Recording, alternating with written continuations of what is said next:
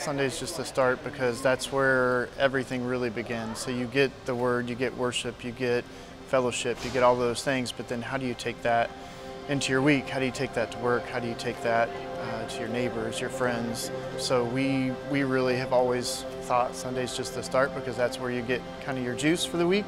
But then how do you apply it to your life? I really just feel, I always say that the best thing about being a human is other humans, right? And people just give me life. It's where I get my energy. And I really feel like being around God's people throughout the week just really helps me stay focused and energized, and it just really helps me. See Life is important for us specifically because I don't know what we would do through the week without it. We really look forward to sharing the word with others, encouraging others, being encouraged by others, and really just following up and digging deeper into the Sunday sermon and teaching series.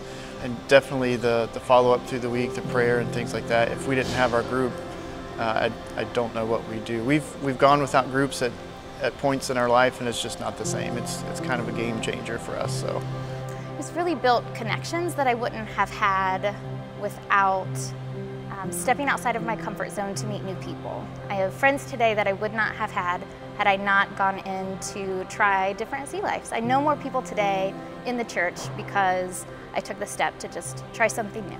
How do we get beyond Sunday morning, and then how do we even get beyond Sea Life as it's kind of intended to be? Is how do we then take that next step to even spend time digging even deeper with other couples? So we've really enjoyed that aspect of it as well.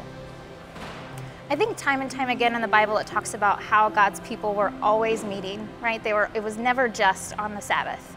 And they were in community together, they helped one another, they ate together, right? So I think the more that we can do that, the more that we can get down to the root of what God designed our church to actually look like.